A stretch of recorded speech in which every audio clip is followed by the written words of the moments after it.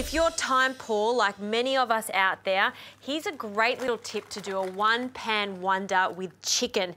Now, I'm a big fan of chicken thigh, and I've got 4 chicken thighs here, and the bone has been taken out.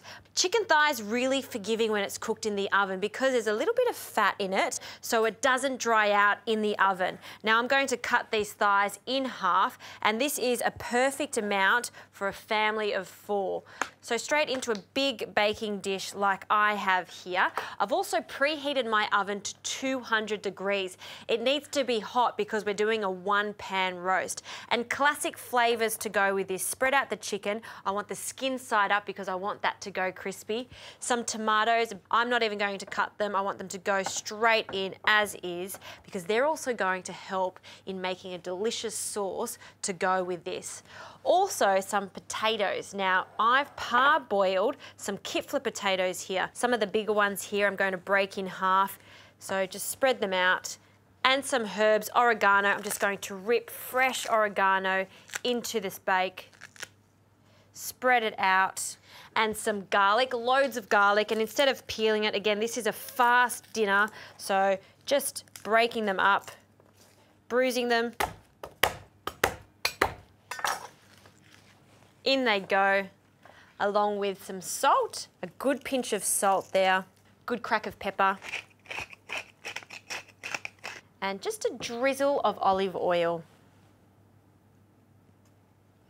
Now this is really starting to take shape, but I need 2 more ingredients in this to finish off this lovely sauce that's going to form after this is cooked. So just some butter and white wine. So I'll just pour that in the base there.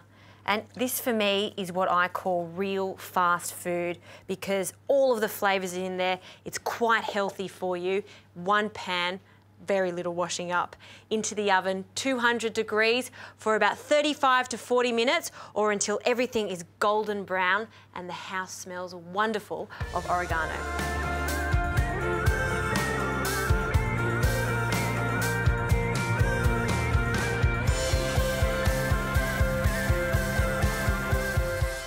This is looking good. You can see that that chicken skin has blistered quite nicely. These potatoes are golden brown, and the best part for me is this wonderful garlic that's become really, really soft and sweet. I love garlic when it's cooked.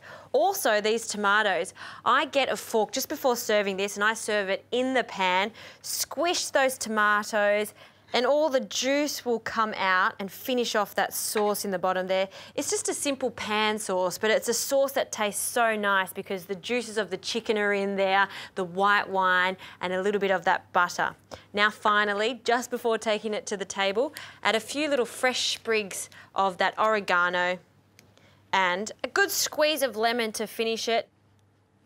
And that's 5 minutes of preparation time, one pan, chicken dinner that tastes sensational. You can make this for 2 people or 20 people. The labour in this is very minimal for great taste.